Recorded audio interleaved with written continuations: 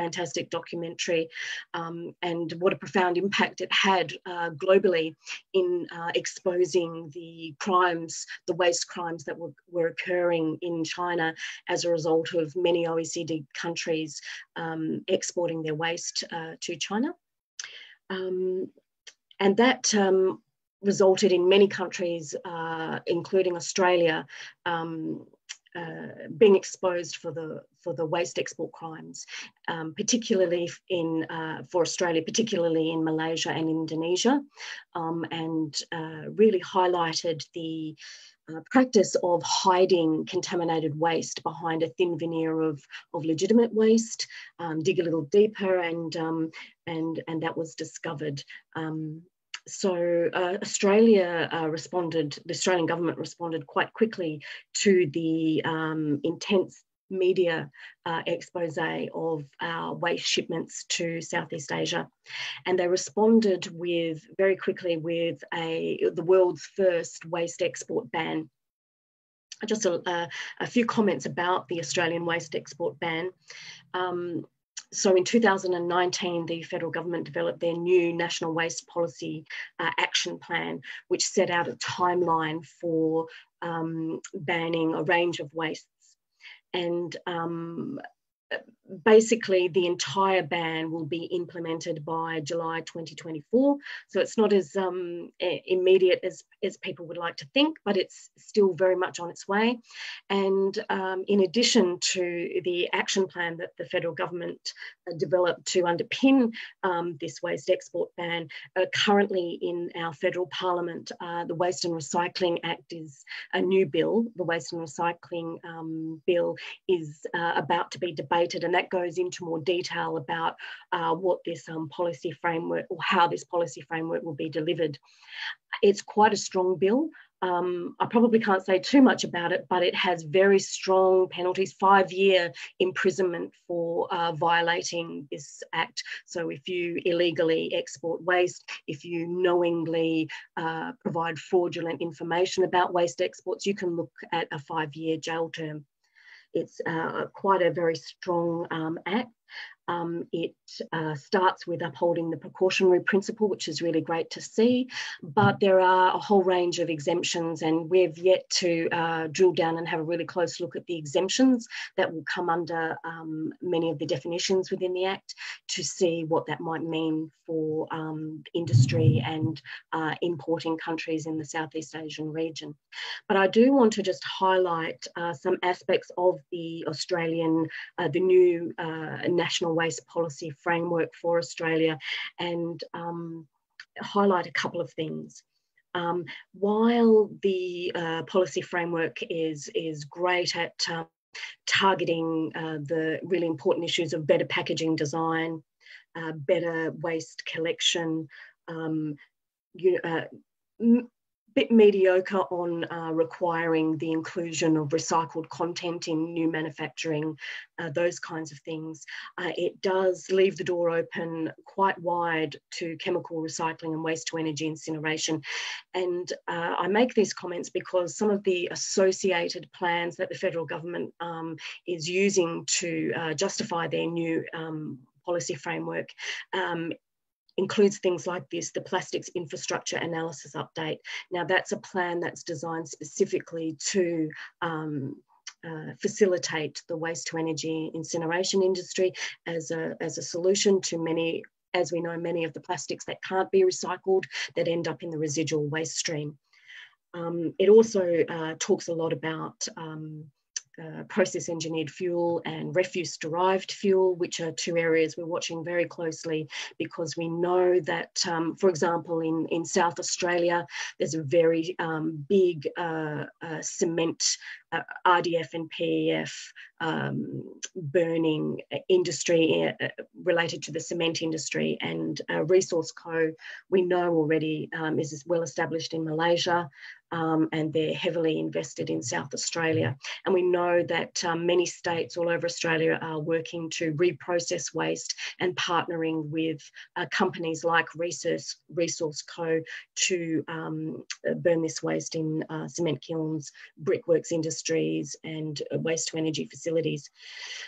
Just jumping ahead a little bit, I wanted to highlight a recent report that came out just recently by Interpol, and highlight the great diagrams if people are looking for information about where the global waste trade has been operating. And you can see here that historically it has been very focused on China and Southeast Asia.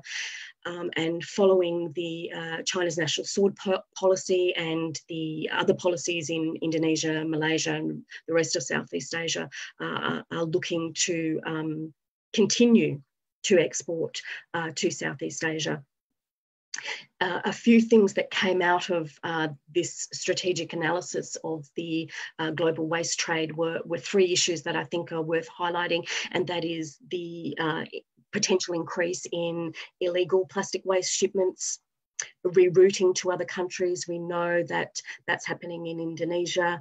Many of the containers that were stopped at the port haven't really been returned to the host country, the exporting countries, and they're being rerouted through other countries. That's a significant issue that we need to be aware of.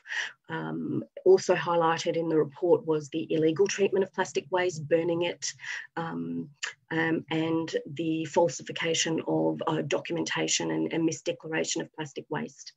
So this is a very important report to take note of, because particularly in Australia, we're already seeing this since China's national sword policy. Numerous waste facilities have gone up in smoke, and I'm highlighting this because it's not just an issue for developing countries, but even in OECD countries, we're seeing large stockpiles of plastic and waste catching fire and incinerating. It's a serious issue that I think we can expect more of.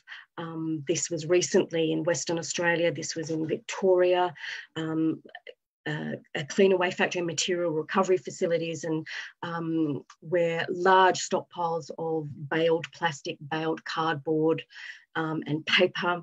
These are highly flammable waste stockpiles, and the issue of the flammability of waste stockpiles in every country should be cause for concern. And I'm sure there are other countries around the world that are experiencing the same risks.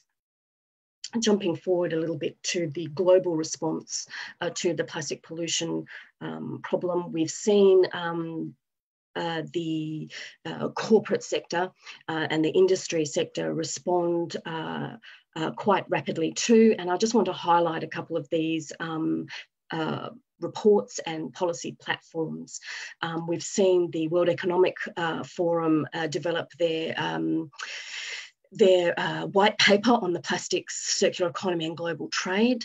They've gone into partnership, a global plastic action partnership, and you can see the partners there, very broad representation that involves NGOs, industry and governments. And I'm highlighting this because here you can see the UK government through their Carbon Trust organisation promoting waste to energy incineration in Indonesia. And many of you may have recently heard of Twiggy Forrest is a mining magnate in Australia. He's a philanthropist. He's launched the See the Future campaign to spearhead an industry initiative to address the global plastic pollution problem, and that involves applying a contribution to industry, which his philanthropic organisation will manage for the rest of these corporations, which will apparently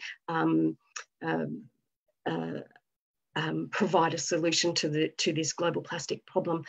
I want to highlight here this particular industry narrative because it says a lot, and it's something that I think members in Australia and Southeast Asia should really be taking a close look at, and that is the language that's being used and the approach that's being taken. It's still very embedded in the waste management issue as a solution to the problem. And it talks about transcending borders, politics and corporate responsibility. It's an inflated industrial narrative that I consider is quite alarming and potentially dangerous, because it's a corporate and global industry narrative that is in lockstep with industry lobby groups like the Alliance to End Plastic Waste. They're talking the same language. It's about increasing the rights of corporate industry and focusing very much on waste management. And we know that the solution to the global plastics pollution problem and the associated waste trade issue won't be found solely in the waste management sector. We have to go upstream. So while those industry narratives are all singing from the same song sheet about investing in chemical recycling, investing in plastic to fuel, we know that these are well recognised false solutions. In Australia, it's no less. We're seeing every state in Australia rolling out and fast-tracking waste-to-energy incinerators, reprocessing facilities that are going to produce process-engineered fuel and refuse-derived fuel for export.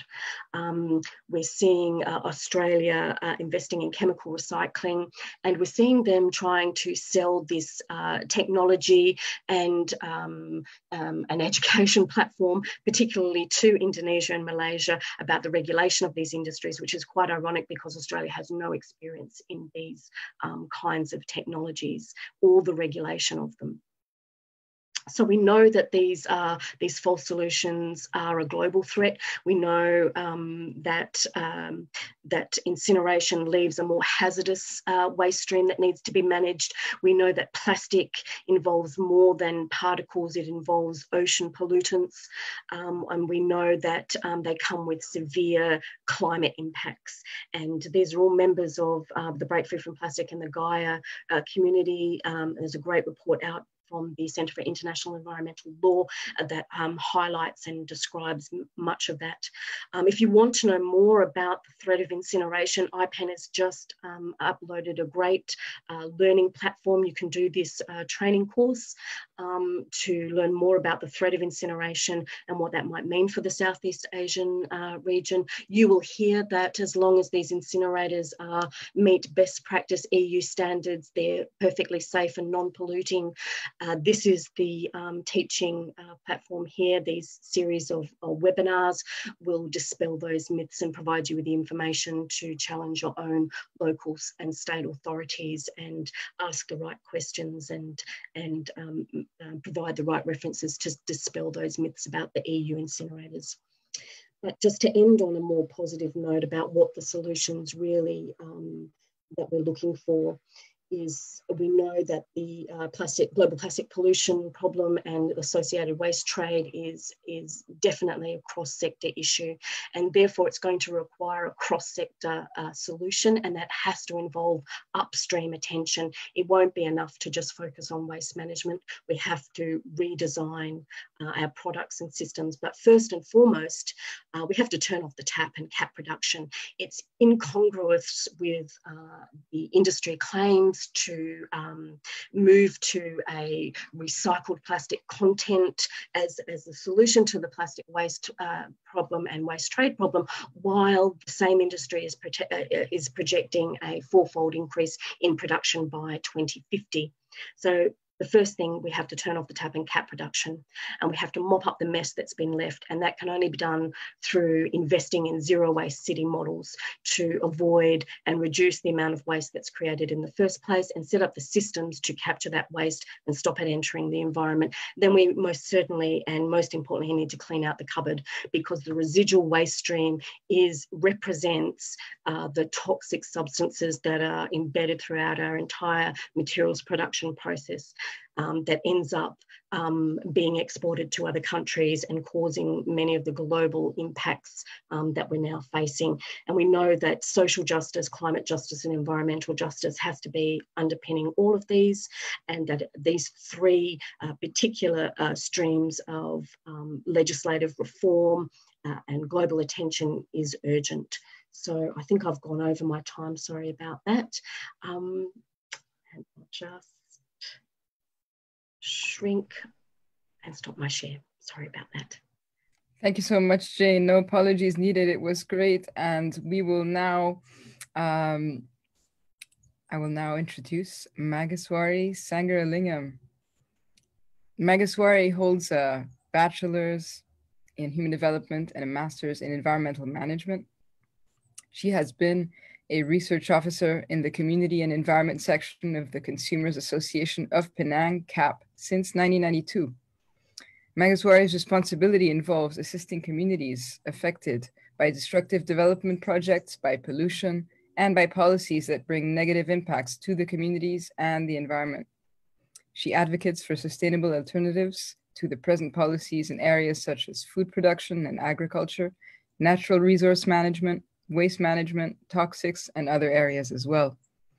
She coordinates the organization's community and environment projects and also serves as the honorary secretary of Sahabat Alam Malaysia, Friends of the Earth Malaysia. Forgive my pronunciation. Thank you so much. And Mageswari, the floor is yours.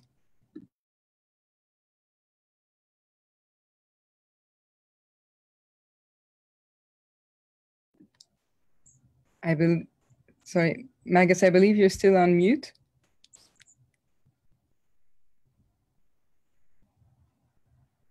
Excellent. Oh, still on mute.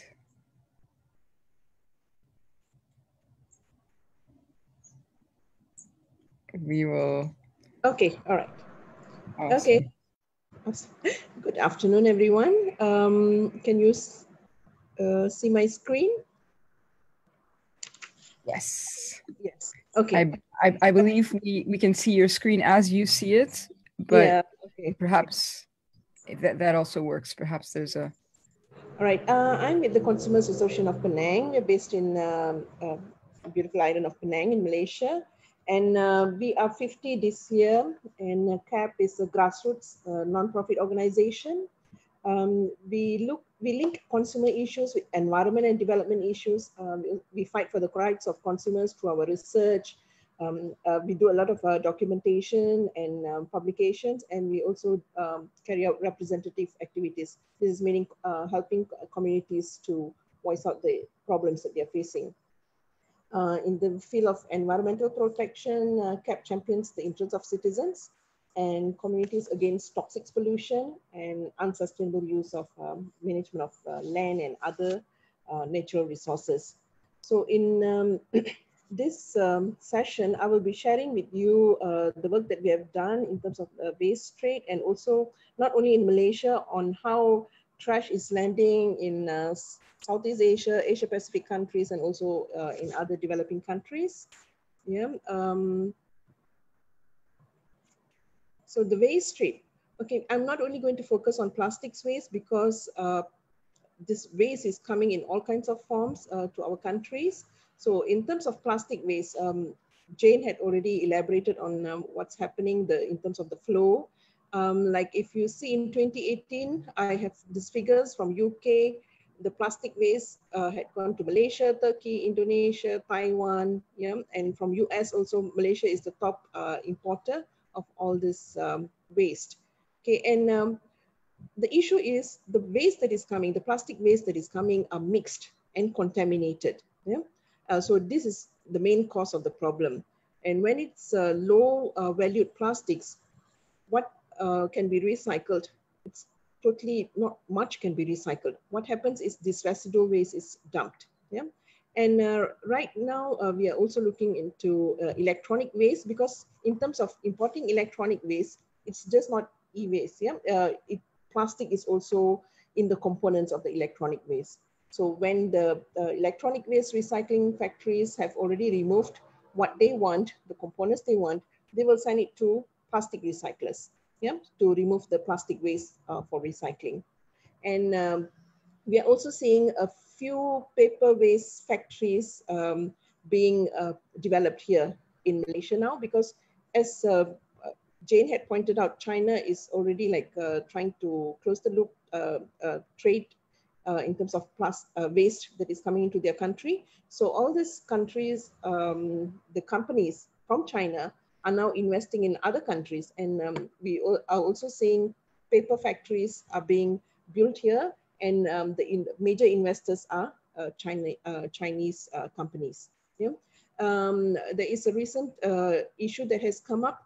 One paper waste factory which has got their EIA approved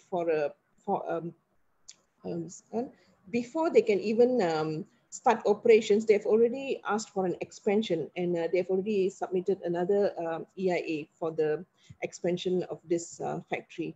And the communities around it, around the factory, is protesting, because what is happening is the paper waste factory will also have their RDFs. They were also going to incinerate whatever things that they cannot be recycled. Yeah? So this is also going to become a major issue.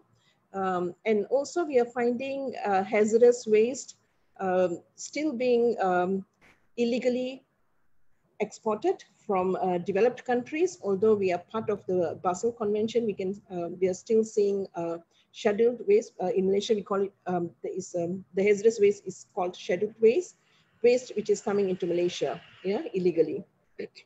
And the Malaysian government has now come up with guidelines to bring in scrap metal. So in terms of scrap metal also, it's like there is toxic content in the scrap metal. So they are preparing guidelines and imposing it. And another issue is it may not come as waste, but this is ship breaking. When you're breaking the ship, the components of the ship, there's asbestos and all other toxic materials in the ship. So this has already affected a lot of workers in Bangladesh and India. Yeah, and this could also be another major issue that we will be looking into. So now that Malaysia is trying to put a stop to getting mixed plastic waste in, so what's coming in is process engineered fuel, like what Jane had already explained.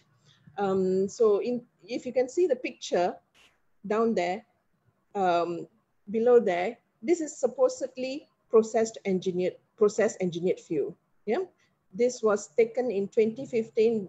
This was waste which had come from Australia, imported by Resourceco. Jane had also mentioned that company. So this is, to us, this is not processed engineered fuel. It should come in pellets or in other forms, not contaminated plastic waste.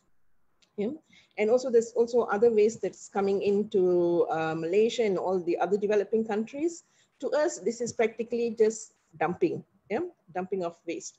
And the waste that is coming in is also coming in illegally, as I mentioned, in terms of electronic waste and also hazardous waste. This is also coming in as falsely declared to the customs. In their bills of lading, they will declare it as something else. Like for instance, the PF came in as solid fuel, but what we found was mixed household waste, which is in terms of it is like plastic waste, and also e-waste was found when the government was trying to track waste. Yeah. So what are the impacts? So as I mentioned just now, not everything can be recycled from the plastic waste that comes in. So these are actually just dumped. So the toxic effects are there, dumping of residual waste. It's either dumped in agricultural land or near the coast, and this is causing problems. Yeah, eventually this gets burnt down. And you also saw pictures of from Jane's presentation. There were factory fires. Yeah, this is also happening in Malaysia, where the factories catch fire, and either sometimes these are deliberately burnt. Yeah. Because you can't do anything about it. Yeah, what are we going to do with the residual waste? And in terms of electronic waste also that comes in, so whatever components that can be taken, they have removed the precious parts. The rest of it is dumped in mostly agricultural land and also burnt. Yeah, so this affects public health. The communities who are around factories and also these illegal factories complaining of air pollution, and also in terms of their livestock getting sick, and the waterways are getting polluted, the soil is contaminated. So this actually affects the marine life and the aquatic life. And what we end up with, and also the government is ending up with, is the burden of cleanup. Who is going to pay for the cost of cleanup? Because when the waste is dumped, this is mixed waste from, we don't know where is who is the source. Yeah. So when it's dumped, who is going to bear the cost? Yeah.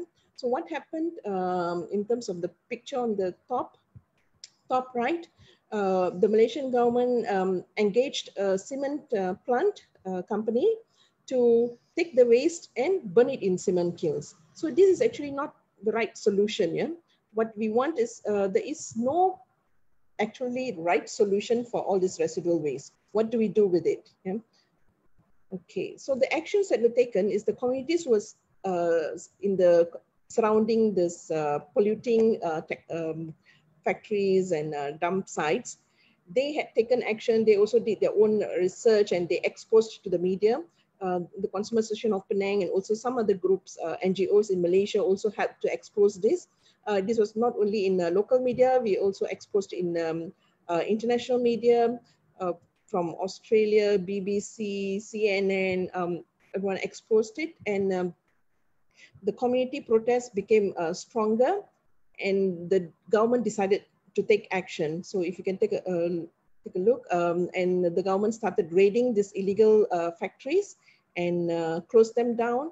And also for a time, they imposed a moratorium of imports of plastic waste. And then this was lifted, the ban was lifted, and right now they are still bringing in plastic waste, but with approved permits. Yeah? And some of this waste, you can see this is supposed to be plastic waste, but it's just contaminated and mixed waste. These are sent back to the country of origin. But we have seen, if you're tracking the containers that were supposed to be sent back, sometimes it ends up elsewhere. Yeah, it's not going back to the country of origin. Yeah, and the Malaysian government and also the NGOs, they also were advocating for better policies, yeah, and restrictions at the Basel Convention, last year's Basel Convention, and they were quite active in getting it done. And so, in terms of this, right now, you need to have prior informed consent from the recipient country before any mixed and contaminated waste can be sent. Yeah. Okay. So the next, what are our demands? Yeah. Jane had already pointed out in terms of no to false solutions. Even Malaysia is looking into building more waste to energy plants, incinerators. Yeah. This is our incinerators in disguise. So all over Southeast Asia, we are fighting against incineration. This is on your top picture from Ecological Waste Coalition from the Philippines. And also in Malaysia also, we have already seen 2 or 3 waste to energy plants being proposed, and the communities are already protesting against these proposals. Yeah?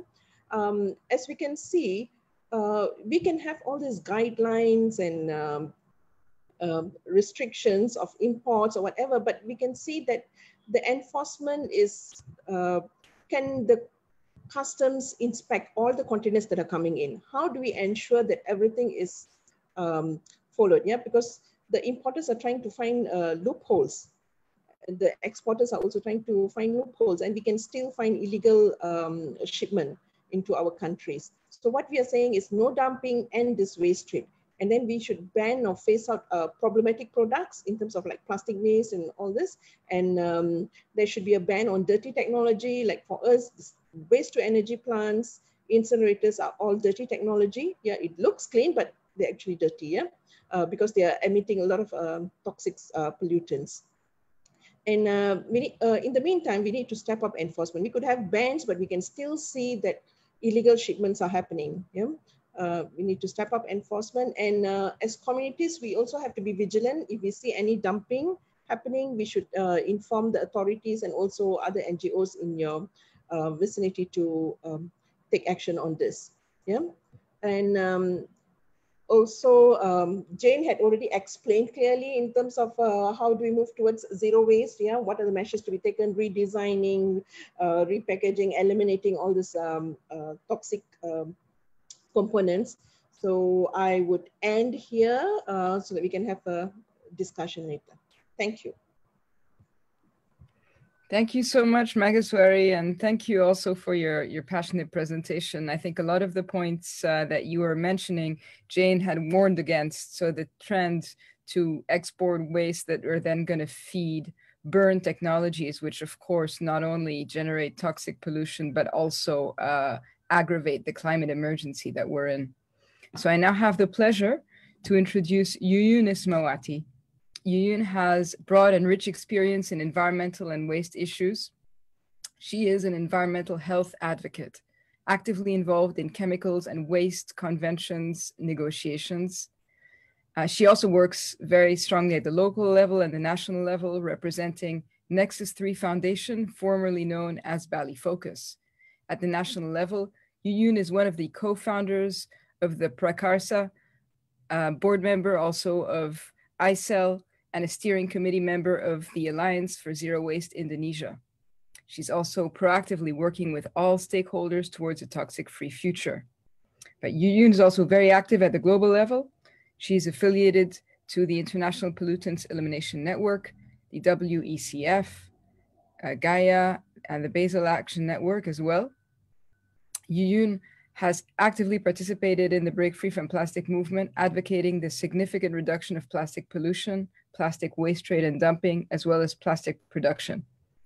She is, no small feat, a Goldman Environmental Prize awardee from 2009, also an Ashoka Fellow, a LEED Fellow, and a social entrepreneur. Yuyun holds an environmental engineering degree from Bandung Institute of Technology, Indonesia, and a Master's of Science in Environmental Change and Management from the University of Oxford. Yuyun, the floor is yours. Thank you, Sirine, for the introduction. It's awkward to hear my own myself read by somebody else.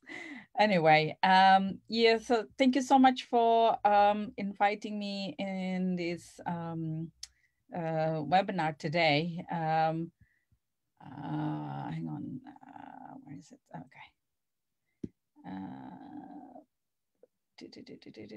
Okay, I'm looking for, sorry, that's the wrong one. Yeah, okay. Yes, thank you for GAIA Asia Pacific for organizing this Learn from the Nuggets. And considering this problem is worldwide now, and I'm so happy to see our colleague from Kenya also participate in this meeting, in this webinar, and also from Maldives. Because the producers, exporters, and traders are now looking for the new destinations after strong rejections and reactions from the Asia Pacific. I would like to start. Hang on, how can I do this? Okay. I would like to start with this picture. You've seen a lot also in the picture from Mages, that this kind of visual is not something new in many places in developing countries. I will skip this because Sirine already introduced me. I'd like to start with the end point or the end impact of plastic waste trade. As Mages and Jane already explained about the movement of waste from one country to another countries, we've seen on the ground how the impact of mismanagement of waste trade being handled by local communities and being ignored by government, national level as well as local level. Our report released last year shows how far the mismanaged waste imported by plastic waste recyclers as well as paper recyclers ended up in communities and produced dioxins that ended up in the food chain, especially eggs. Chicken eggs are the cheapest affordable source of protein for communities, and they eat it every day, and the children as well as adults. But shockingly, our findings shows that the chicken eggs from these two villages, from Tropodo and Bangun village, containing dioxins, the second highest in Asia after the dioxins from Agent Orange village in Vietnam. And comparing the Vietnam War with this war, you can see the stacks line up in the fire. That's from the village where the plastic waste that was dumped by paper companies being used as fuel. So plastic to fuel is not a good thing, because if you have proper laboratory and you can conduct and analyze it in a good laboratory, you can see scary results. So you can find this report in the link below. We will release the new report coming soon, exploring more about this impact of plastic waste importation.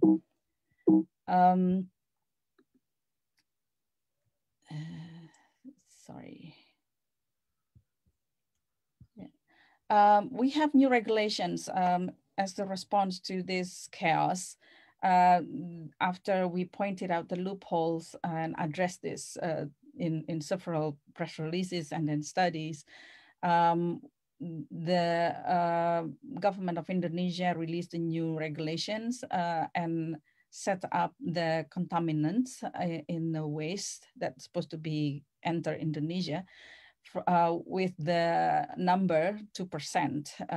The 2% contaminant is a proposal following China's standard. China has the standard of 1.5% at the beginning of the 2015-2016, at the beginning of the Green Fence operation. And then now China impose 0.5% of contaminants. And initially the Indonesian government aimed to have 0% of contaminant in 2 years' time. But due to the strong lobby of recyclers from the US and the UK, the Indonesian government stuck with 2%. So it's crazy how strong the recyclers lobby our government. And in the previous webinar at the Basel Convention, even the delegate from South Africa also mentioned that they were bribed to receive containers and so on. So it's not something something new, but this could be practiced all over in developing countries, other developing countries. And we have also in Indonesia the new regulations to tackle the waste importation. So now with the new regulation number 58/2020, the Ministry of Trade issued the new rules for waste trade, not only plastics, but also other 8 commodities. Exporters have to be registered in Indonesia. But of course, there are lots of confusions in the market because lots of recyclers try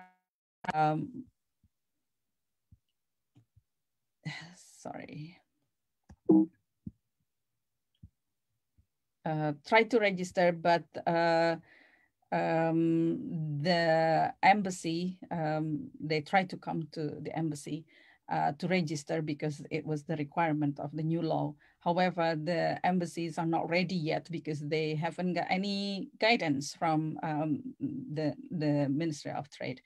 And also there are lists of products or commodities that are listed in these regulations that have to be followed by exporters as well as importers.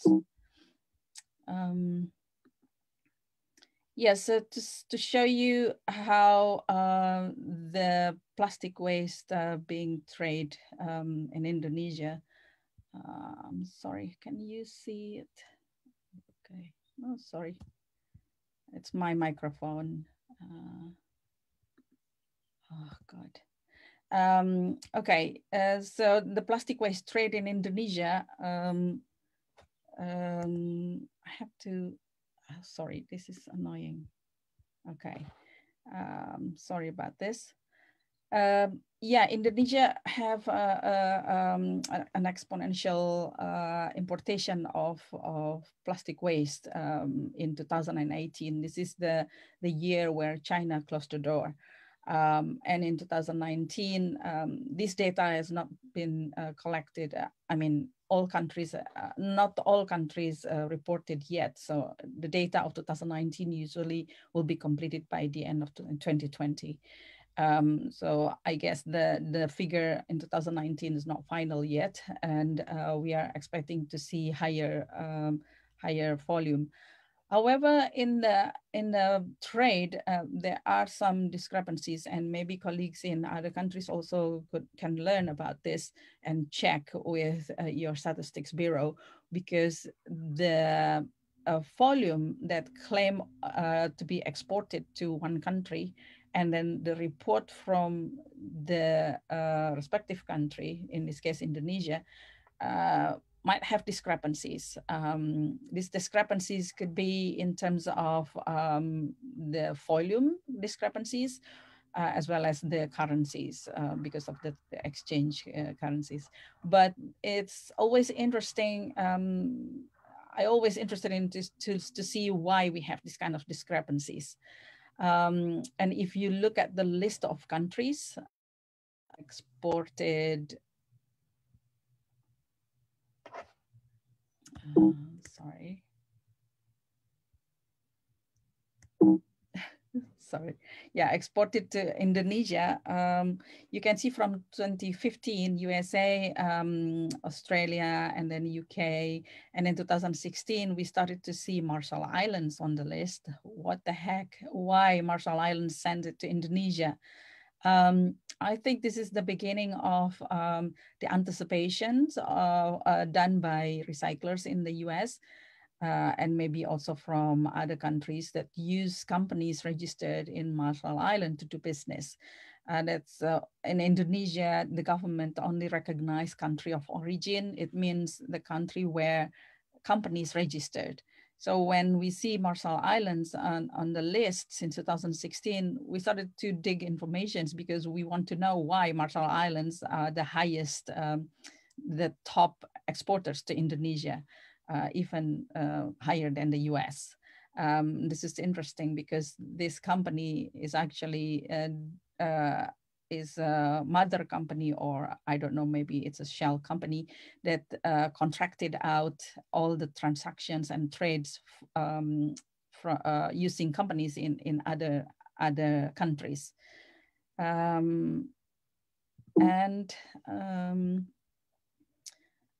Due to high illegal transactions, Jane already pointed out the report from the Interpol, the newly released report, that actually I can confirm it on the ground, because the illegal trades of, in this case, plastic waste, Indonesia, within the period of July until October, or yeah, maybe October 2019, confiscated about 2,224 containers, and half of it are illegal.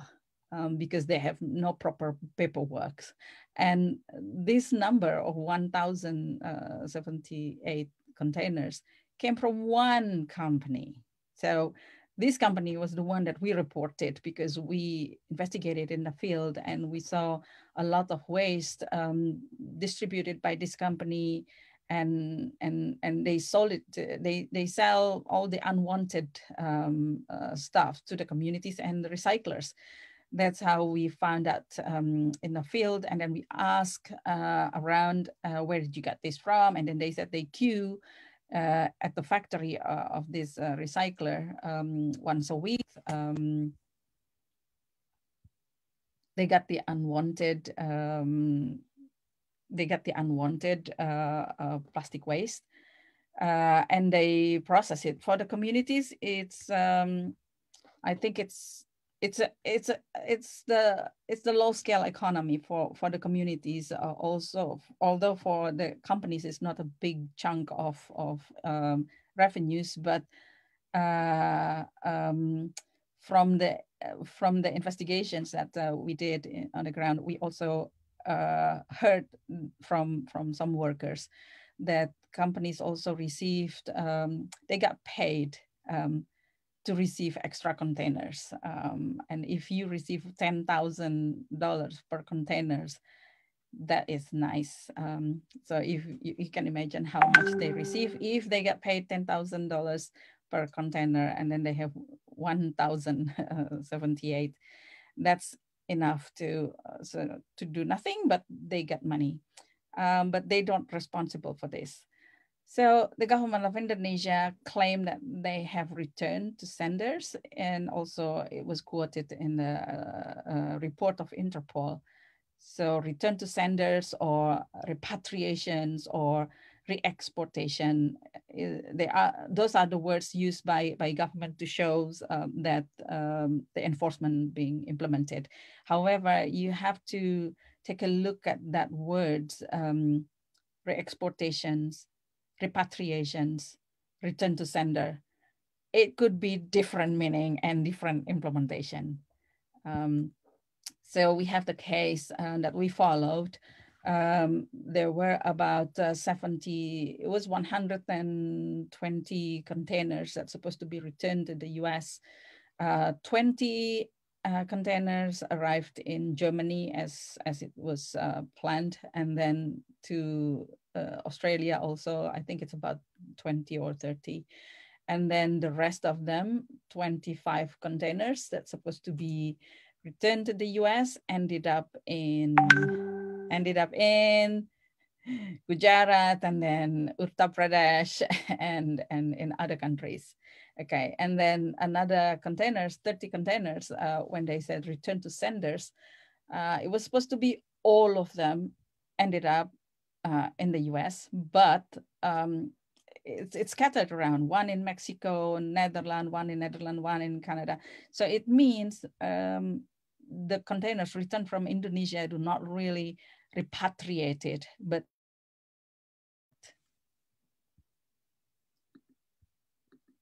they just sell it to another traders located in the exporters country.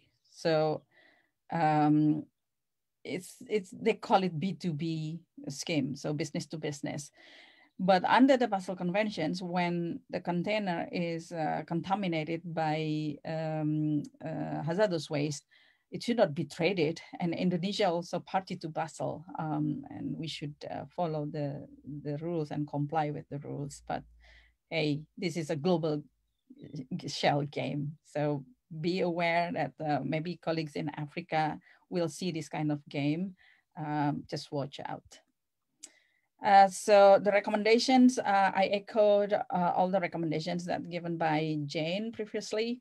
I would like to address some points that are relevant to Indonesia, but also to the exporting countries, that we proposed at the beginning to have 0 or at least 0.5% of contaminants if the government will still allow the importation of waste and so on.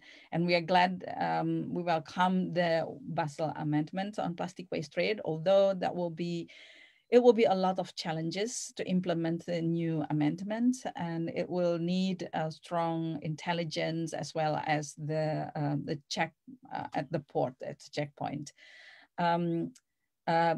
There's a strong lobby from the US and the UK recyclers towards this contaminant percentage.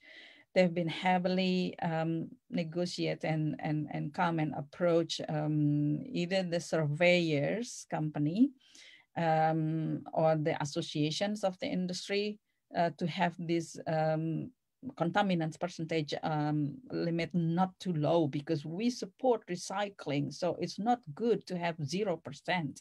Okay, so now the Indonesian government stuck with 2%, but we keep pushing that following the provisions of the Basel Amendment, we have to adopt also the law into Indonesian law.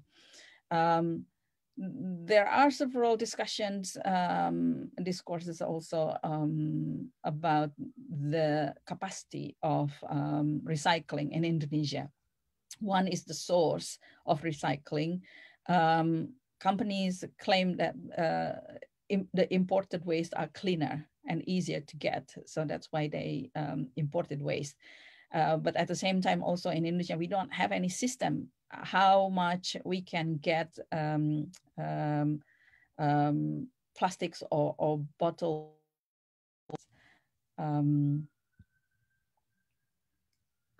that can be recycled from which source.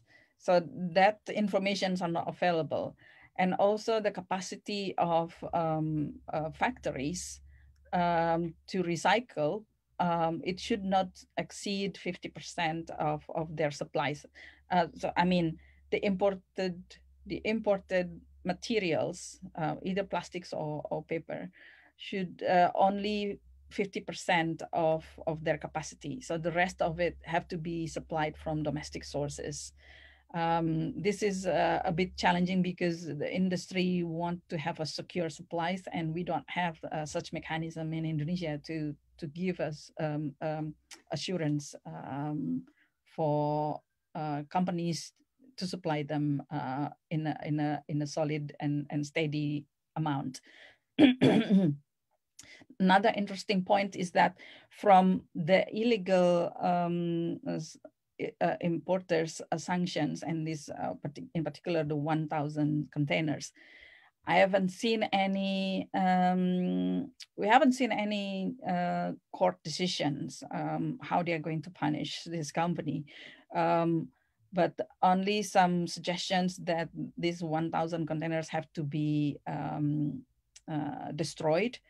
And the government is now looking for the way how to incinerate these 1,000 containers, and who and how. It's another interesting angle, but the law enforcement and sanctions for importers are not clear.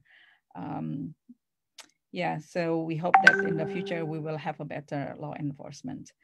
Yeah, so I will end it here. Better design, more recycling rate, really the one that we have to push. Thank you.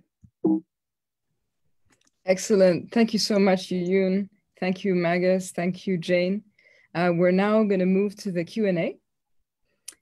So everybody, this is the time to share your questions. I see we have a couple of questions that we're going to start with. First question is to you, Yuyun. Can you share your methodology for tracking the international waste trade? Do you collaborate with some competent authorities? And thank you for your presentation. That's a question from Phuong Nguyen Huang. Apologize again for my pronunciation. So Yuyun, that's yours. And you're on mute. Okay, thank you for the question. Yeah, so we work in collaboration with Basel Action Network for this. We have received also the list or numbers of containers from our source. That's the first key to track the containers, is that you got to have the numbers of the containers. And there are several platforms that you can use to track containers. As long as you have the number of the containers, the code, it will be like a 12 digits long numbers. And then if you copy and paste that number in that website, track my containers or track my, where's my containers, you know, because as it's like our purchase in the Amazon or Alibaba. Any small products, you can trace it, you know, you can track. So now containers are huge, they are big size, so it should be also be able to be tracked. So if you can get the container numbers, you can put it in that website and then see where they go to or where they start from, so you can see it from there. But to follow until the end, the route where the containers follow will be, you will need a special software for that. And our colleague from Basel Action Network will be able to help you if you know how to get the container numbers. So we work with them, so they run the numbers and we follow them for 2 months, because that's the length of travel of the containers until they reach the destinations. Because once you put the container numbers, you will see where they are going to, and then when they are scheduled to be there, to arrive in that port.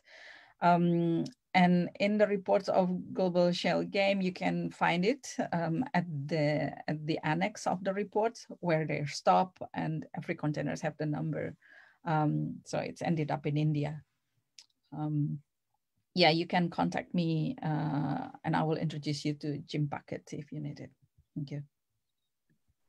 Thank you, Yuyun, and a great point also, transparency, the work that you're doing and that many people can do if they get with the help of the experts you mentioned is so important, because it is only because of the lack of transparency that that dumping is happening, right? Because instead of dealing with the consequences of the waste in the countries it's being generated, they're outsourcing the pollution to countries where the waste is being dumped. Please let me take this opportunity just to mention that since we are live also on Facebook, on GAIA Asia Pacific Facebook page, you folks who are watching on Facebook, you can post your questions there. We're also live on the pages of Aliansi Zero Waste Indonesia, Nexus for Health, Environment and Development, National Toxics Network, Sahabat Alam Malaysia, and Consumers Association of Penang. So please do share your questions, especially on the GAIA Asia Pacific Facebook page, and we'll make sure to have a look and answer them. So thank you, Yuyun, again for this point about how do we track a container. We also have a question from Sarah Chan, and that's also, I guess, to Yuyun, but also to Mages and to Eugene. What trends do you see compared to last year? Are we seeing any improvements already, or how are things evolving? And I guess maybe we'll just take this question, and then I might group the next series of questions. But we're good for time for now, so we can just go one by one until things evolve.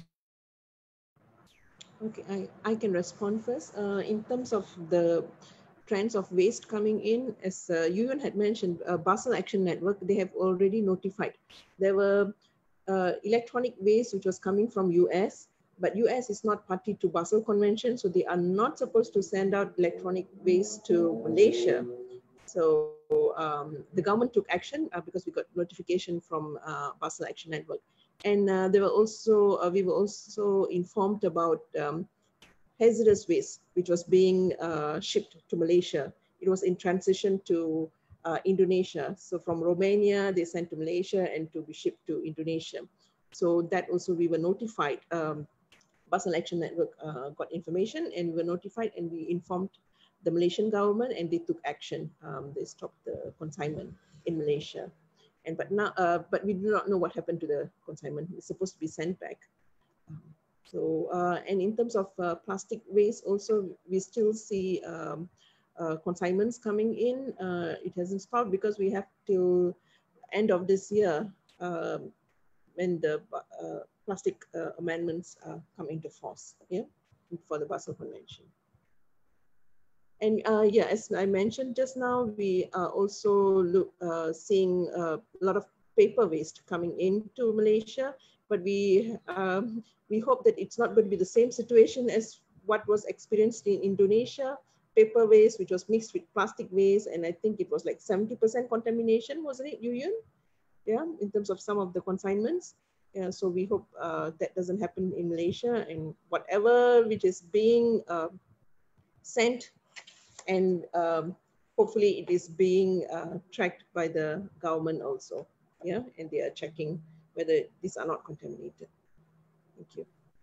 Thanks, Mages. That's really interesting what you're saying about the trend of increasing paper waste exports to Malaysia. And I think the paper waste really illustrates the contamination issue, right? If you have a shipment of paper waste and 30%, 70%, big percentage of it is plastic, then you can only imagine the kind of pollution that's going to cause, because the mills are not equipped to deal with that plastic, even if that plastic were free from toxics, which is not a given. So thanks for that. And I don't know, Jane, perhaps did you have anything to add, or Yuyun, on the trends you've seen in the last 12 months?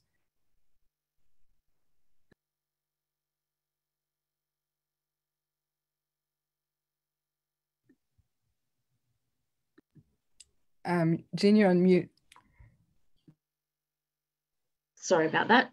Different screen, and I couldn't find the unmute button. I think for me, the question is, has there been significant improvement? Yes and no. Yes, for Australia, yes, in terms of our government responding, but no in terms of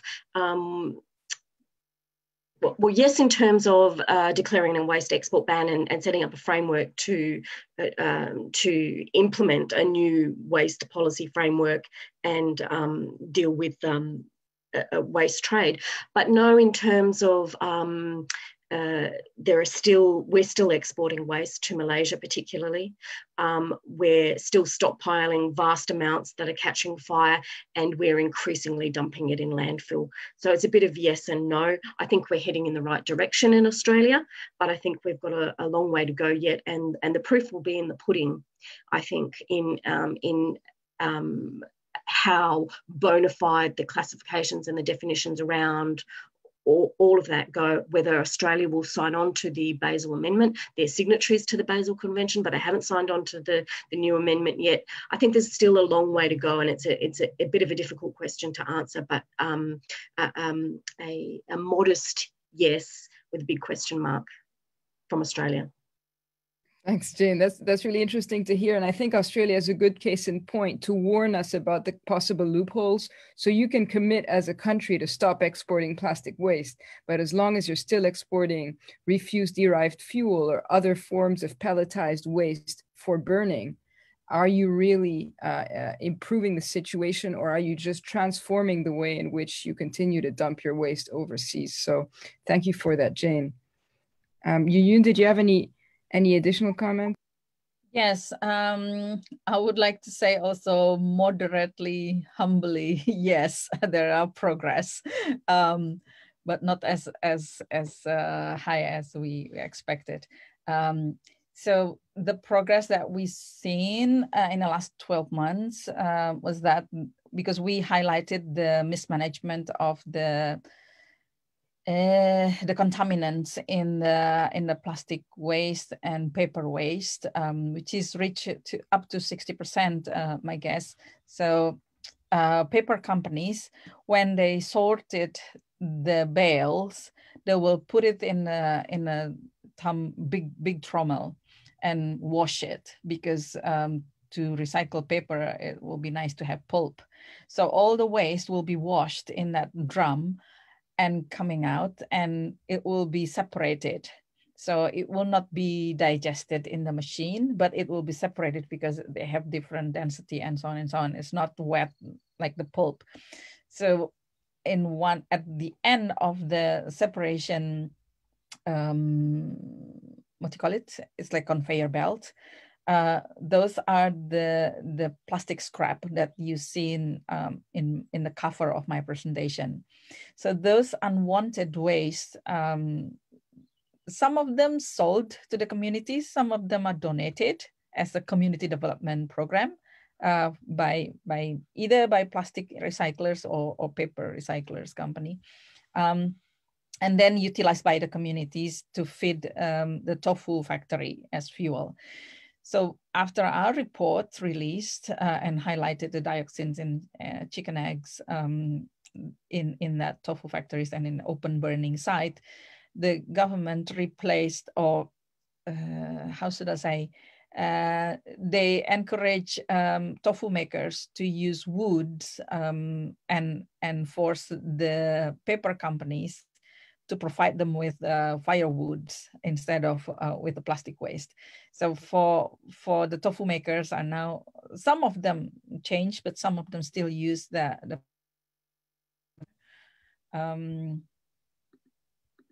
but that practice to use plastic as fuel for tofu has been decreasing. although not 100% as we wanted to. And then the second, there's a new regulations in Indonesia that tighten up the importation, especially of plastic waste and paper waste. And the new regulations, actually at the beginning, it was only allowed to enter 8 ports in Indonesia, but lots of protest from the recyclers from the US and the UK. So, and also from domestic companies. So the government have to change the new regulations to the new one that allowing them to enter Indonesia through all the ports again. But exporters have to be registered. That is a new thing, because initially we don't have that rules. So anyone can export it to Indonesia, but they don't have to be registered in Indonesia. So that's a good step. And then the third is that the government already issued now the list of prohibited items to be imported. However, it still has the 391590 and 470790, which is the mixed paper, mixed plastics that could be used as the entry point of mixed waste. So it's still there. We would like not to see that list with 90, a commodity, following China, because in China also they prohibited 391590 and then 470790 commodity in a China ban list. So we would like to follow what China already done. If China can do that, we can do it too. I mean, why not? But apparently recyclers in the global north, they don't like it, and claim that, oh, we still it's good, you know, for recycling, so 0% is not good. It's bullshit. 0% is good for us, because it means 0% contaminant is good, because it means we receive only the materials that we are going to recycle.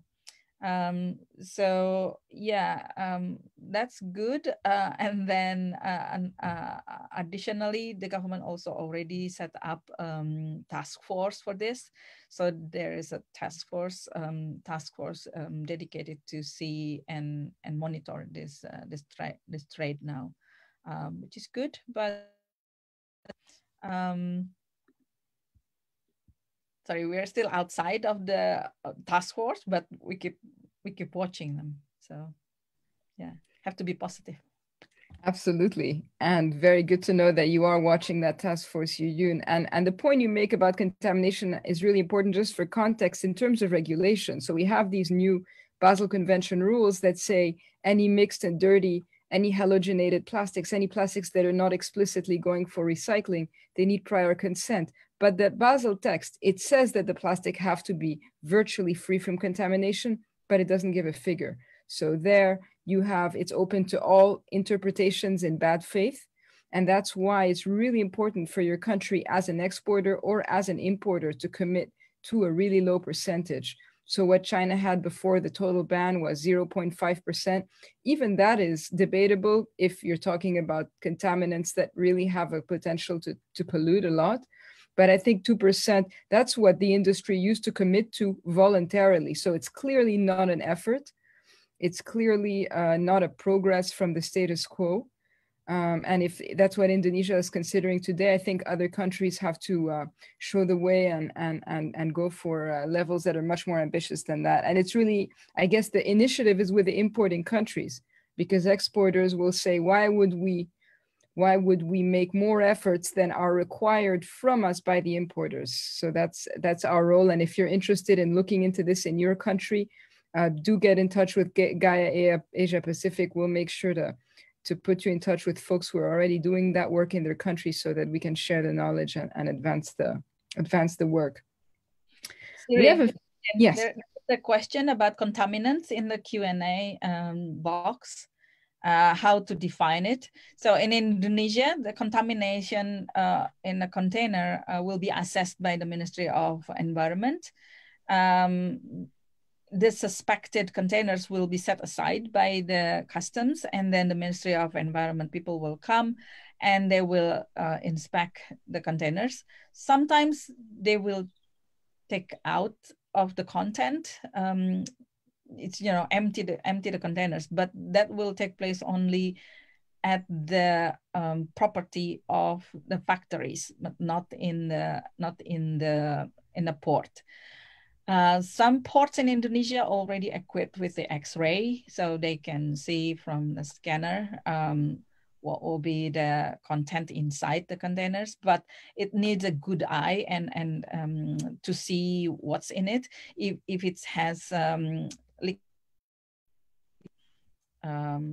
or something that leaked, then from the scanner you can see it. But also the Ministry of Environment team will collect some samples from inside the containers, and then they will analyze it in the lab, whether it's containing what kind of oil, what kind of stuff, maybe from computers or from other stuff. So they will announce it contaminated by hazardous waste. Yeah, thank you, Yuyun. And there's also an important question there. Do countries that export their waste count the exported waste as recycled in the regulations in general or in their EPR regulations in particular? I know it varies in many exporting countries, but Jane, do you know how Australia used to count those before the ban? Did they claim that those were part of their recycled material targets, or do you know how they count them? Well, industry likes to claim that it meets targets, but in reality, recyclable materials that are collected through curbside recycling systems or even offices and in industry, they go to material recovery facilities, they get baled, and then it's those companies that decide where they sell that waste to. So I'm sure, like many other OECD countries, Australia, the waste disposal sector monopolises waste management. So they do all the collection, they bale their waste, they decide where it goes because they then have that waste and they're entitled to sell it to whoever they want. They provide no data about whether that waste is bona fidely recycled in any way.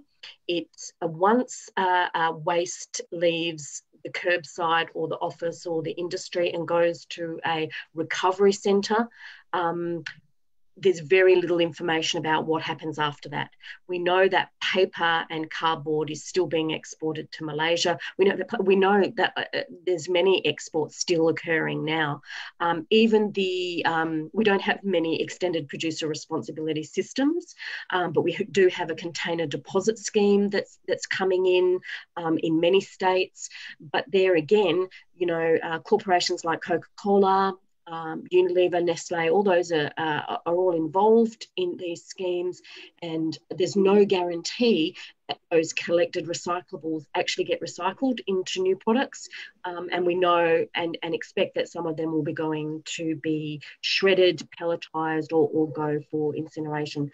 So it's really hard to find out that information, but I don't have any confidence in saying that all of the recyclable material that's been collected in Australia, whether it's through an EPR system or through the regular waste management systems, are going to actually be recycled.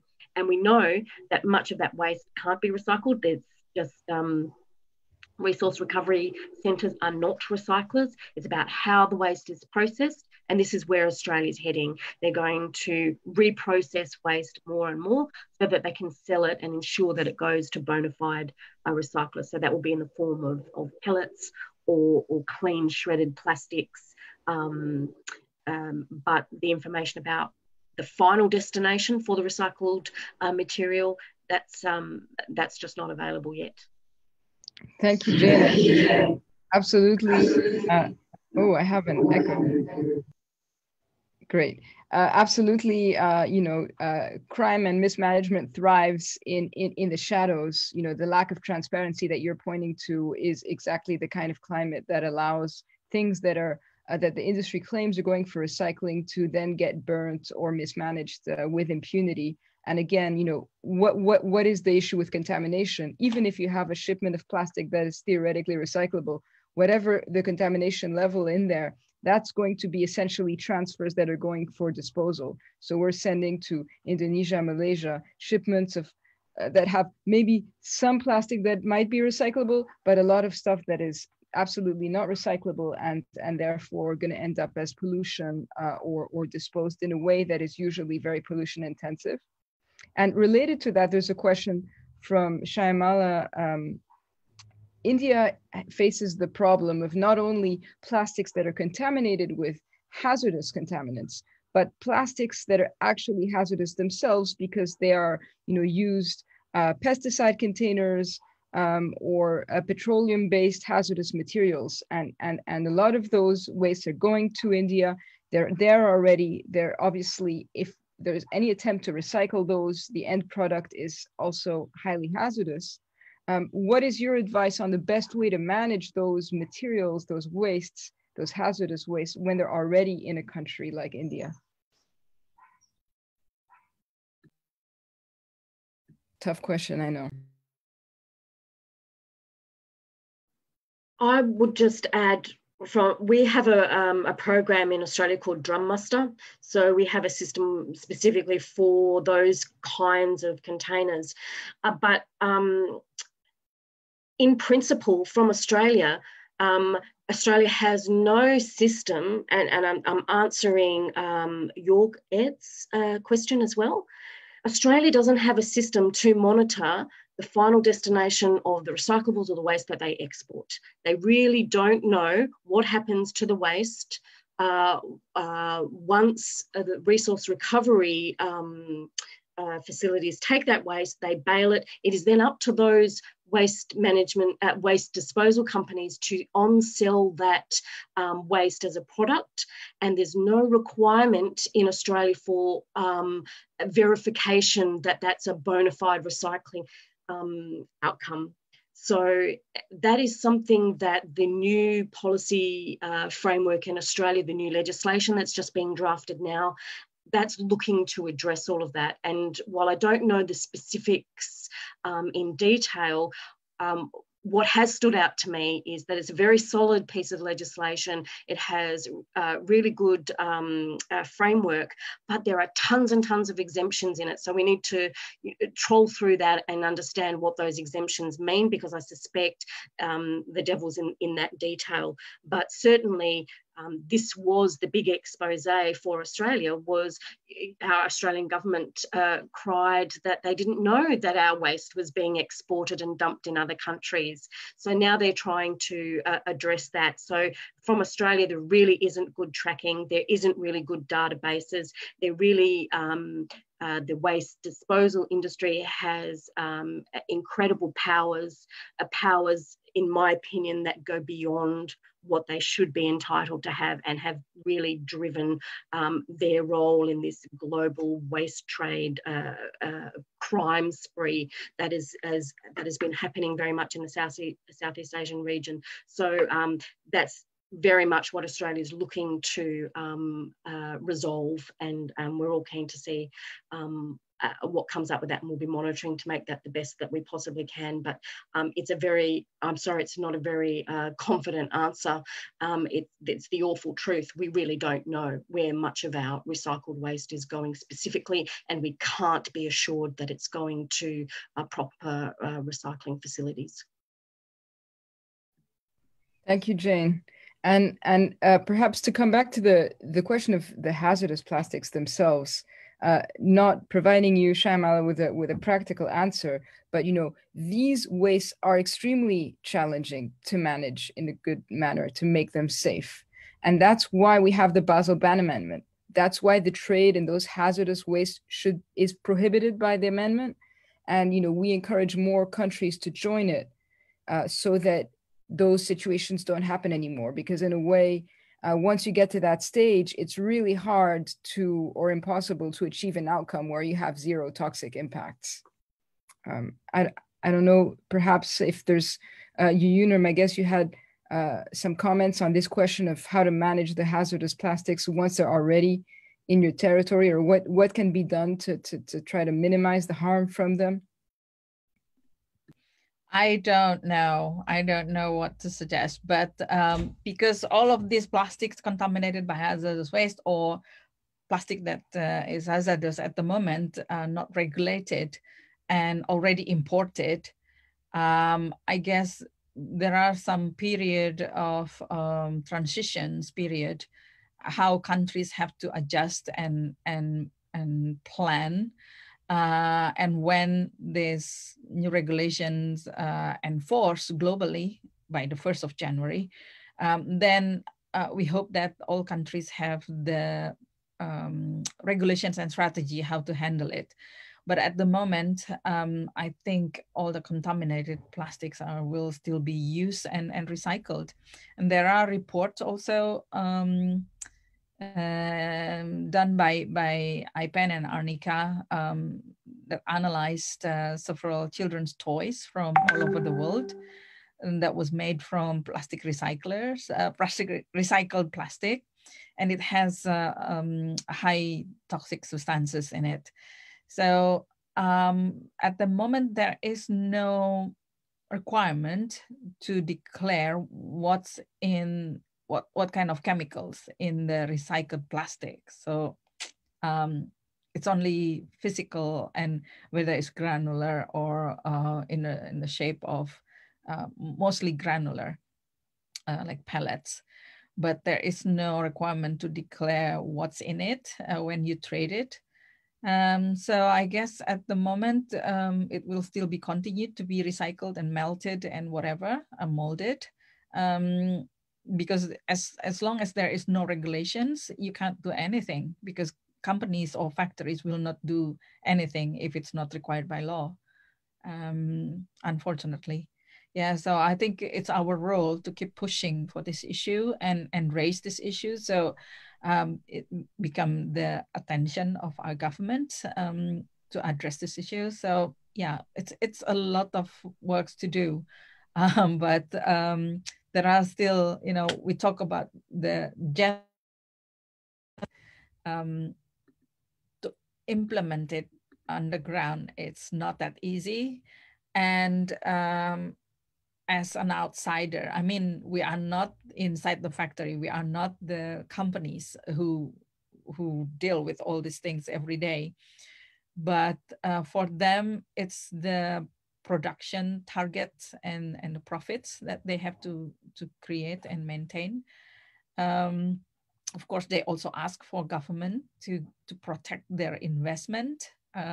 So government have to play, to please them. That's why I see also why the 1,000 containers, the company has not been sanctioned, but they were planning to shut down their company because they have some administrative problem too. And the new law in Indonesia also make everything worse, because the sanctions and then the administrative sanctions also in the new law, it was deleted. So we have the omnibus law, the new law in Indonesia, that make all the bad things easier to do. So anyway, so during COVID, there are lots of bad regulations being issued. Yeah. Yep, thanks Yuyun for mentioning that. I guess sorry, I cannot answer. Thanks, but that is sort of an answer, which is, really the point where we can have influences is on preventing, and the issue of sanctions, of enforcement, is extremely important. The same law with a small fine or a prison sentence has very different implications, and high fines can play a role as well in transferring the costs from, basically taxpayers in the community that's receiving the waste to the polluters, or those at least who are responsible for the export itself. There was a question from Sidika from ESDO on Facebook on the waste container the export that went from Bangladesh to Maldives, and what's the situation and how many containers that was. And Mages here has told us that the government of Maldives has, Mages has more information. Go for it. Malaysia. It's actually, the question was how many containers were sent to Malaysia. So the Malaysian government had announced that they are going to send back one container from Bangladesh because it contained mixed waste. Yeah. So in terms of importation of plastic waste, the Malaysian government has restrictions. They will only allow imports of homogeneous plastic. Yeah, so it's like single plastics type, and also clean plastics. So other than that, if it's contaminated or has some hazardous content, then that would be sent back. So if they manage to scan the container and then they find that it's mixed or contaminated waste in there, then only they will send it back. So I don't know whether we have resources to scan every container that comes in. And so that's an issue. And also to check on the contamination limits. Thanks, Mages, for the important correction. I was jumping over to the next question about Maldives, but before that, I think a lot of what you all commented on is how when illegal exports happen, instead of there being a real effective return to sender, so return of the container with the polluting plastics to the country that exported it, it often ends up either sent to a third country, which is usually a global south country, or it gets burnt, incinerated, or co-processed, incinerated in a cement kiln locally. And so that actually makes the situation, it's just transforming one kind of pollution into another kind of more concentrated, more toxic pollution. So the issue of enforceable sanctions is really important. And I guess there is a way for the burden not to be on the importing country. And again, China has shown what effective enforcement means in terms of the plastic waste trade. They are inflicting high fines on the ships and on the traders that are sending the illegal exports. So now major shipping companies have said, we will not take those containers to China in the first place because we don't want to be stuck in port with a Chinese official and a big fine. So we're not going to take those containers in the first place. And that shows that it is possible to push the focus, to push the responsibility back on the exporters in the first place. But that requires, strong and clear fines, dissuasive fines, and consistent enforcement from importing countries. So to move on to Maldives, since Maldives was on my mind, we've seen that, in Maldives, there is also, the question of waste trade is relevant. The question of plastic waste is relevant. However, local officials seem to think that zero waste is a utopian dream, and that the way to go is incineration with a little bit of energy recovery. What do you think about that position that, trying to reduce waste, trying to redesign, trying to separate is utopian, and the way to go is just to keep producing as much plastic as we are and just burn it and have a little bit of maybe 20% efficiency electricity at the end?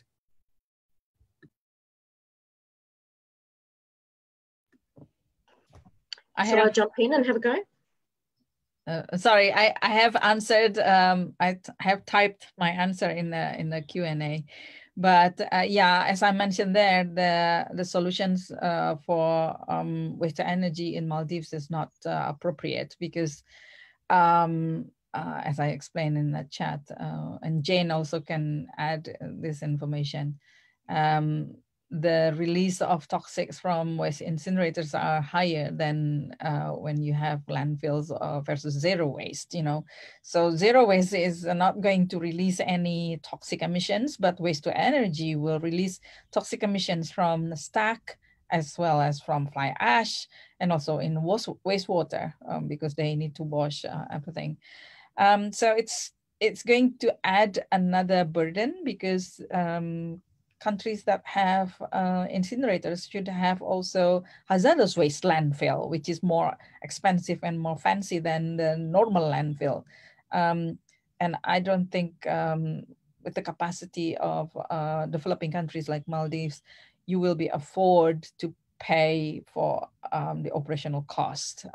It's very expensive, especially if you have to install the air pollution control equipment, as well as the continuous emissions monitoring system.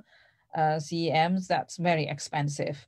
The recent experience in Ethiopia, it was not functioning. It was launched maybe 2 years ago, or yeah, it was 2 years ago or last year. It was announced, you know, the first big incinerator in Africa, blah, blah, blah, blah. Boop, only 2 months, but they cannot afford to pay for the operational cost. And yeah, Jane can talk more about the impact and so on.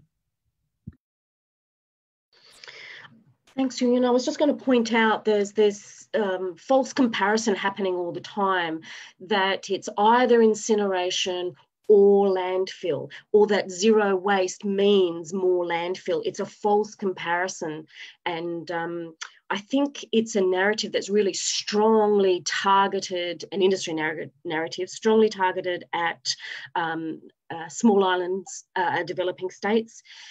It's quite insidious because the economic basis, the tourism, the local economies, the very things that make islands such ecologically significant and beneficial to particularly the communities that live there, are all put at risk with incineration. So I think it's a false comparison to say that zero waste equals landfill, and that a comparison of zero waste with incineration means landfill versus incineration. That's a false comparison, because we know that incineration actually generates the need for hazardous waste landfills. And it's important to note this, because that's the argument that governments and industry use, particularly on island states. There's no room for landfill. So we have to have some super duper technology to stop us dumping the waste in landfill, because we don't have room for it. Well, incineration will leave residues not only in the form of hazardous ash that will have to be landfilled, but also in the surrounding marine environment, where those island states rely on for food, for their economies, for tourism. So the very things that are so valuable, important to island states, will get traded off, will become external risks through incineration.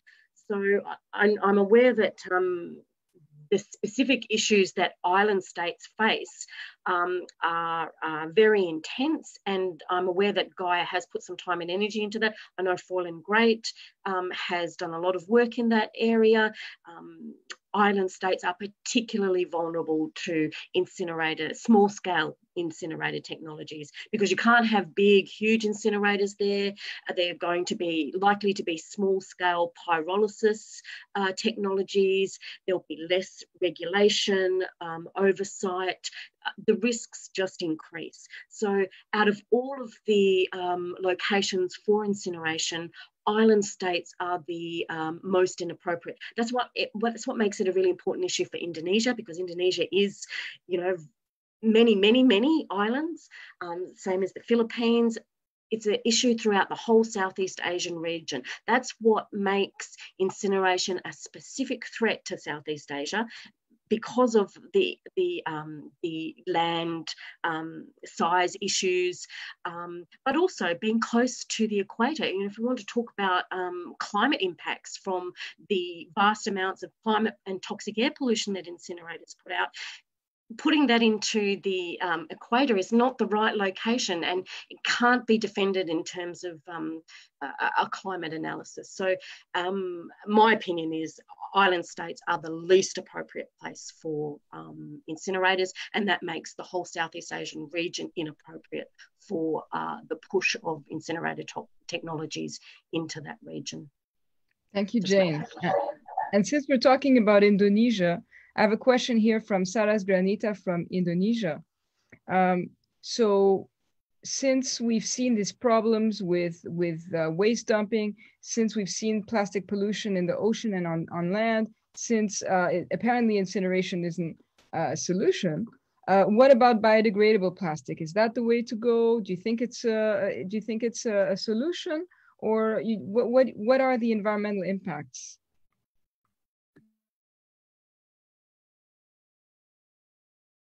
And you can just go for it if you have something to say. My guess? Yeah, so I can share what Malaysia is doing. They have this roadmap towards banning elimination of single-use plastics, but a lot of it is they're also doing research on using bioplastics as an alternative. But we are against these two because in terms of bioplastics, there would still be additives, chemical additives into it, right? Yeah, and and you are still using fossil fuel in terms of producing the bioplastics. So it's not actually biodegradable. Yeah, and if it's biodegradable, also you will still, some of it would degrade, but in terms of the additives, we're not sure what additives is getting into it, and so for us, we are still against this. What we are encouraging is for people to use traditional biodegradable items like in Southeast Asian countries, we used to use leaves, yeah, to pack food or something. And in terms of packaging also, we're looking into like naked packaging. You don't need all those packages. And there are also a lot of zero waste stores that have come up where you can buy things in bulk and bring your own containers or um, bags to pack your stuff. So biodegradable packaging or bioplastic is not actually biodegradable. Anything else to add on, my friends? Yeah. Well, if I can abuse my moderator prerogative, I would add that so-called biodegradable plastics, so-called, are still plastics. So when they are certified compostable, if they are not in an industrial composting facility, they will still pollute just the same way as fossil-based or non-compostable plastics pollute. So that's two. So do our countries have industrial composting facilities, and is it guaranteed that all of those so-called compostable plastics will end up there? That's not even the case in Berkeley, California, that has very old and well-experienced industrial composting. You know, we see regular bins full of PLA from your local cafes, you know, takeaway cups, and they are just interfering with recycling and ending up in nature and interfering also with the composting, actually. So even the matter of how well they compost in industrial facilities, that's debated in the compost community. 3, the environmental impact. So if you're talking, because obviously the bioplastics is a general term, then you have things that are fossil-based but compostable, you know, bio-based but not compostable or compostable. The stuff that is bio-based, there are environmental impacts there. There's water use, there's land use, there can be pesticide use, there can be monocultures, so impacts on biodiversity. Who's going to be affected by that? Usually traditional and indigenous communities, first of all. Usually it can be associated with increased deforestation. So in Brazil, for example, we've seen a strong bioplastics lobby.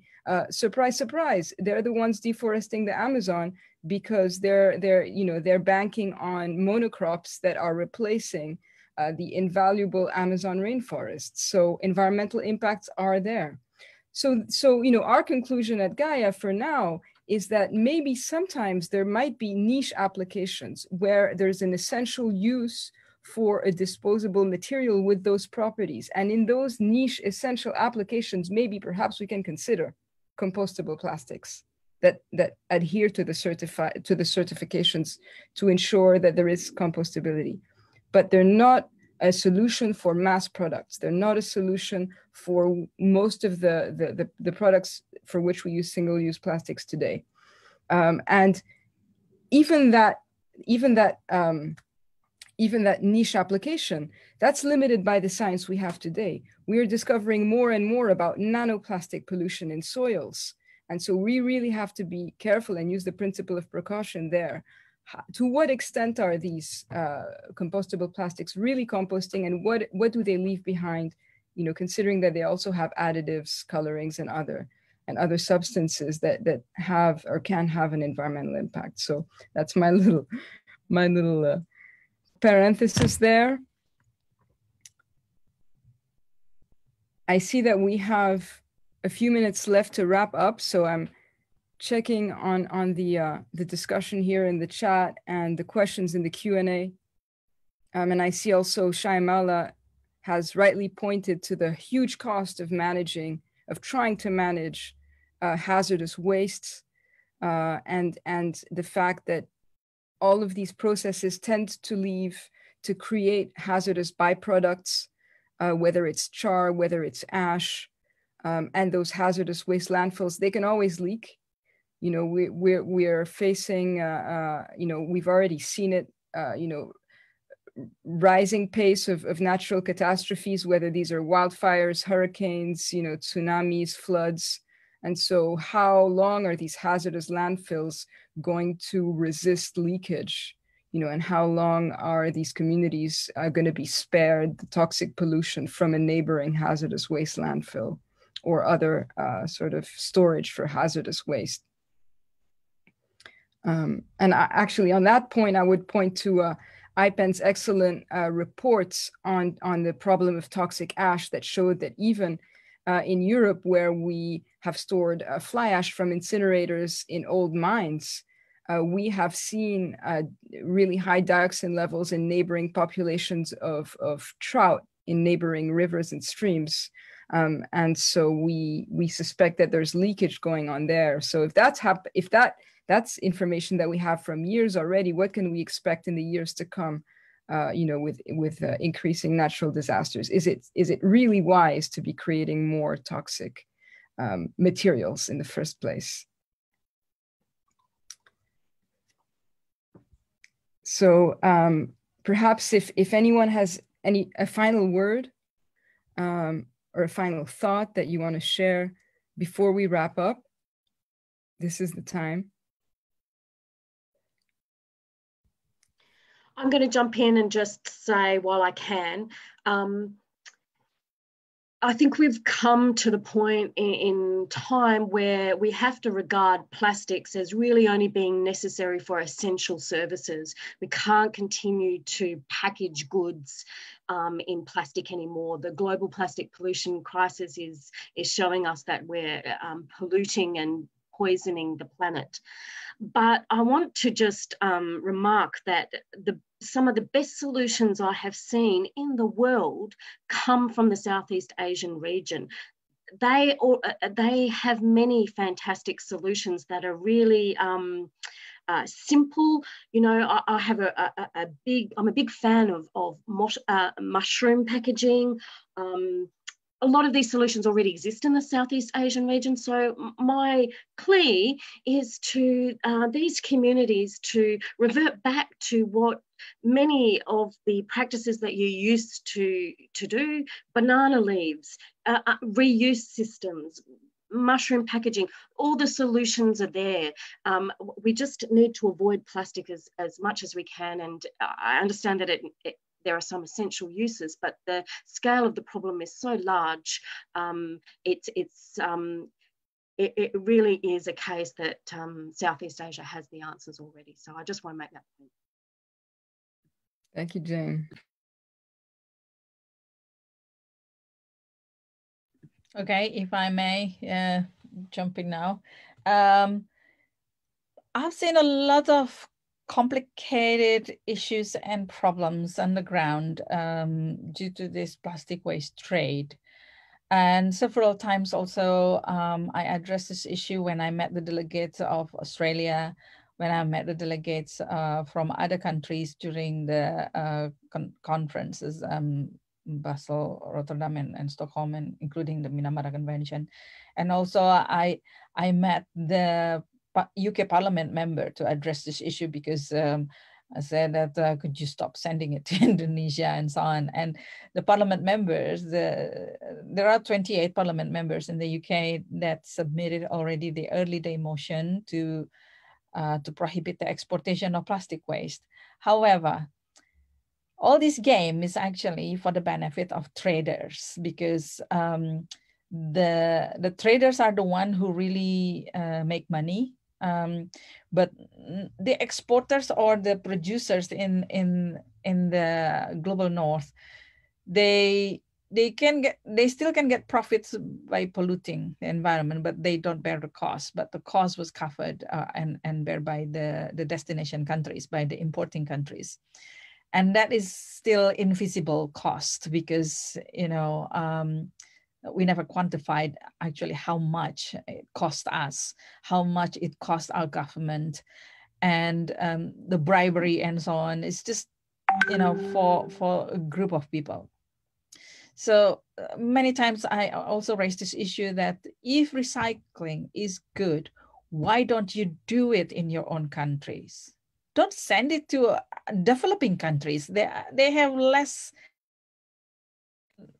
and less sophisticated technology. If the global north is so great and you can, you know, send people to the moon and Mars and where else, why can't you make a good recycling plants so you don't have to send it to other countries? But this is about trade, you know. So when you shipped many stuff from China to the US, the containers should not be empty when they get back to China. So of course they fill it with waste.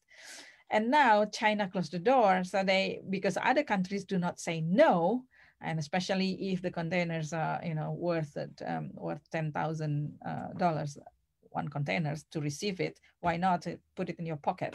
So these politicians and authorities that got bribed, they enjoyed the wealth maybe temporarily until we name names, you know, name names, and it's annoying to see that we have to shout first and then we have to remind our government and then they reacted.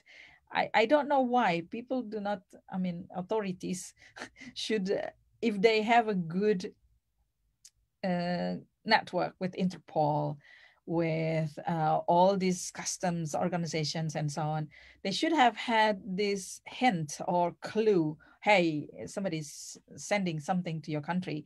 For instance, the one that sent to Malaysia just recently, 110 hazardous waste containers that's supposed to be sent to Indonesia, but ended up in Malaysia. And then now Malaysia has to handle it. I mean, it's ridiculous. It's the game of a group of people who wants to make money. So it's sad, but unfortunately, until 2020, we still have this issue.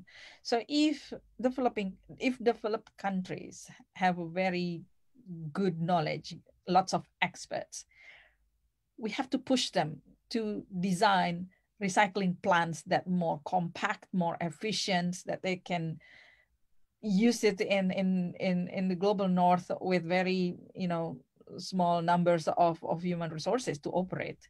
How can you push that, you know? So if you have that solutions, we don't have this problem. So recycling at proximity, if you still want to continue to produce recyclables, but of course we all push for the non-recyclable, the recyclability and then recycling rates and so on. So currently the recycling rate in the global north is not recycling. You only separated your waste and send it to us. So it's not recycling at all. Thank you, Yuyun. Thank you for reminding us of these two important principles. First, the proximity principle, which is in the Basel Convention, because we know that the further wastes go, the higher the potential for toxic pollution is.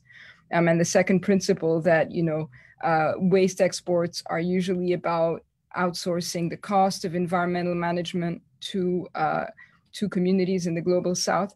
And that is, you know, especially now with the COVID crisis and the related economic crisis, I mean, there is really no reason for importing countries to cover the cost of pollution that was designed by design, pollution by design that was made elsewhere and that was used elsewhere and that was exported. Mages, some final words? Okay, as Jane and Yuyun and Sirine, you have covered a lot. As GAIA has always been saying, source reduction is very important, yeah, in terms of minimizing consumption and also sustainable production. And also, most of our countries have signed on to the Basel Ban Amendment. Of course, this has to be accompanied by good enforcement, yeah, adequate monitoring, and you need to have the resources to do all the monitoring, and enforcement measures have to be taken. And as mentioned by Yuyun just now, developed countries have to be responsible in taking care of their own waste. when we had spoken to them, they said, oh, this is commodity. We are exporting commodity to you. They're not saying it's trash. Yeah, it's not trash to them, it's commodity. Okay, so we should all be responsible in minimizing our consumption, and also in terms of the exporting countries, you take responsibility of your own waste. Thank you. Thank you, Mages. Thank you, Jane. Thank you, Yuyun. Thank you, GAIA Asia Pacific, for this webinar. That's a wrap for today. Thank you, all of you who've joined us here on Zoom, on Facebook. Thank you. We have, I think we've had a very important conversation that's also touched on all the aspects from the reason for that toxic plastic waste trade to the solutions, reducing at source, enforcement and rejecting the transfer of the cost of toxic design and toxic pollution to countries that are not responsible for that waste. If you've signed up on Zoom, you will receive an email with the slides and the recordings. And also next month, GAIA Asia Pacific will hold 2 webinar series, one on incineration and one on single-use plastic bans. So please check out our social media pages for announcements. You can follow us on Facebook, on GAIA Asia Pacific, and also you can follow us at Zero Waste Asia on Twitter and on Instagram. And our websites are noburn.org and zerowasteworld.org. I will also put that in the Zoom chat for those of you in Zoom. And thank you so much for joining.